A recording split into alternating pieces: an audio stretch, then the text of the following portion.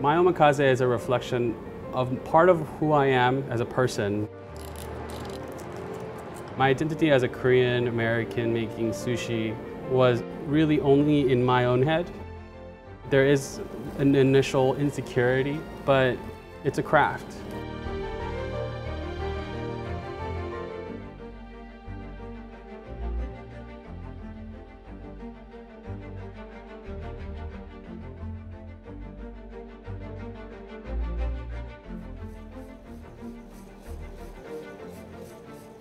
Hi, welcome.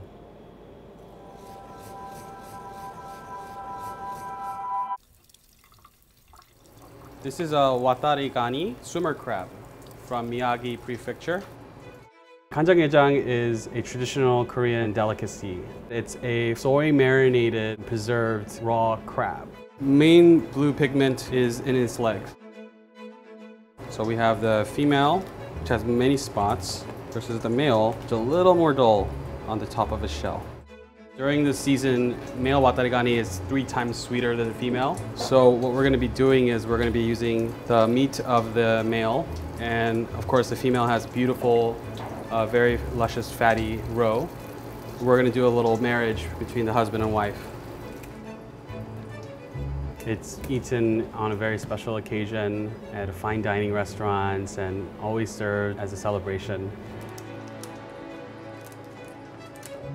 Gejang nigiri is not traditional Japanese sushi at all. Two of my favorite cuisines is Korean and Japanese.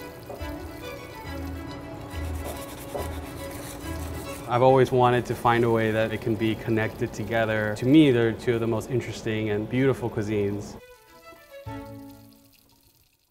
Chinese are original, never fresh, original.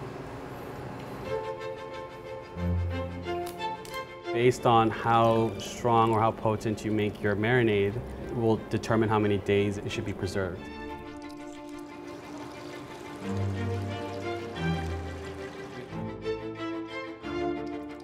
I do know what's inside of this, but I promised my mom I won't tell anyone, so that's my secret. It smells a lot like marinated garlic, soy sauce, and citrus, and you're gonna get this hint of sweetness that's quite nice. Okay.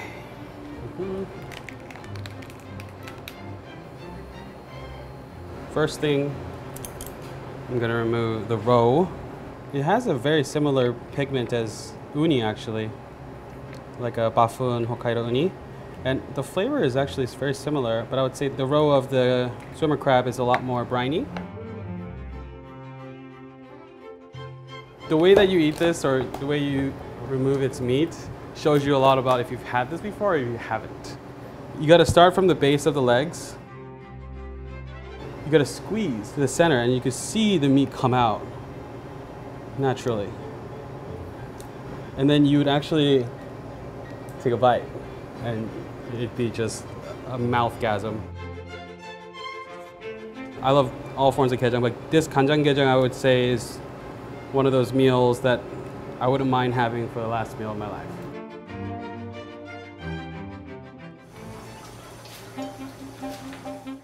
This is the aurika, sword-fin squid. This is from Kumamoto, Japan. It is something that is hard to find very fresh in the States. What I'm doing right now is removing the fin of the squid. Piece, skin off. The reason why it's called swordfin squid is because when you remove its spine, it's literally shaped like a sword, like a long, clear sword. This is what I fight my enemies with. The aurika is extremely one of the top of the food chain squids. Oh, I see a little. Oh, I think this is the nodoguro. Baby. It's a baby nodoguro. The aurika is quite challenging because it's quite thick, it's quite firm, and it takes a lot of scoring or shaving or slicing to even create one piece of sushi. I would say, the texture is something that most people look forward to with this. After your first bite, there is a bit of creaminess. This is the shark skin flounder from Hokkaido, Japan. You can hear the sound.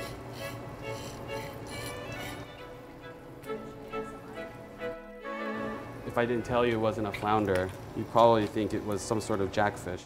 What makes it so unique is the fact that this flounder is so fatty. Here you can see like its liver here. Oh, it's so sad it's broken. But you can see the fattiness of the liver.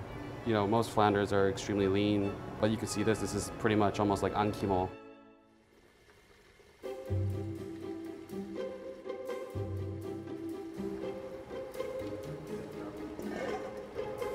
Ebi oboro is a sweet shrimp crumble. It's something that was invented during the Edo period, which is around the 1800s. It's a time in Japan where things were flourishing. The economy was booming. Sushi was invented because the people were too busy making money or working, so we needed people to create food for them on the go. At the time, sushi had a lot more intense flavors then. You had to have things that sort of balance the intensity or the vinegar flavor of sushi. This is my father. Graced us with his presence. My father first opened up Kura when I was about 14. You know, the toughest work is actually holding this. So he actually has the hardest job. I'm inspector. How's making good?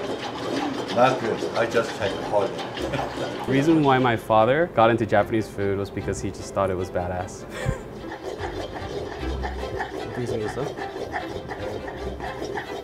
Looking good? It's coming out very good. When he opened, it was all classically trained Japanese chefs.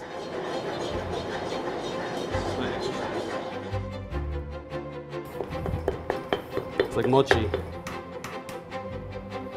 My drive and my hunger for this reconnection with what I felt when I was 14, working with my father with his chefs here.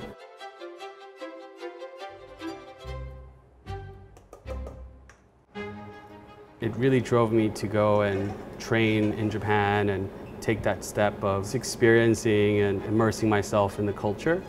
For me, it's like, because I'm more of the new generation, it's sort of paying homage to the originating techniques of Edo style sushi. As you can tell, it's quite dry and coarse, no big lumpy parts.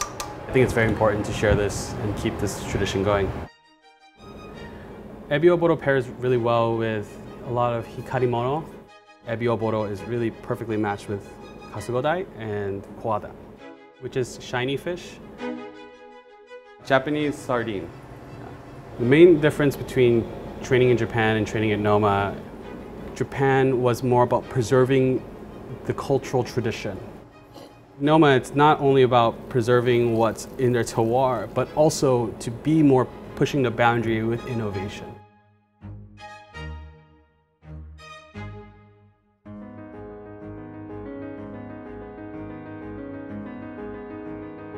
I took over as head chef of my father's restaurant when I was 28 years old.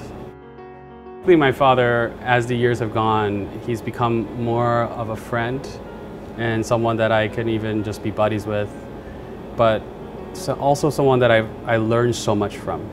Not only about sushi or running a restaurant, but also about being a good man, a good father.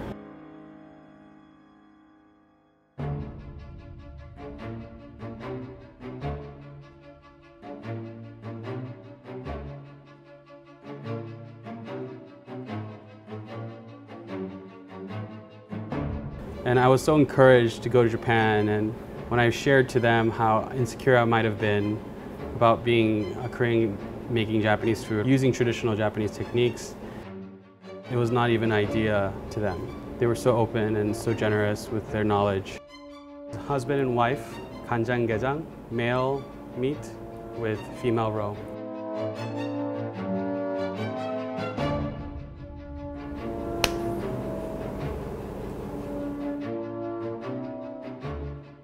Nishigakigai, white cockle clam. The major key factors that really drove me to this point and still drives me to this day is curiosity. and wanting to be better than my previous generation. I'm super competitive.